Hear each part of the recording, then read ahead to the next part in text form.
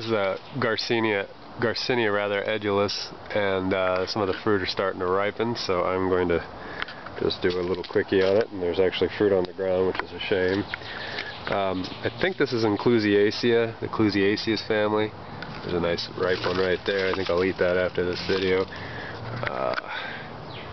So these are growing in Indian River County Zone 9B, and Garcinia is a hard genus. There's only a couple of species, 2 or 3, maybe 4 species that'll hang in here, especially a little further west of town. This plant took 26 to, well, yeah, technically 2 winters ago. So anyway, just wanted to show this off, that if you're thinking about growing Garcinia in Indian River County, this is the plant for you. And like I said, the fruit's good. I'm going to eat a couple after I take this video. And it's Garcinia edulis. And the leaves are kind of showing a sheen, but that's just from the irrigation. Trying to see if there's anything outside the irrigation, but probably not. But anyway, so just a quickie on this one. Nice little fruit tree for Central Florida, warmer side of 9B.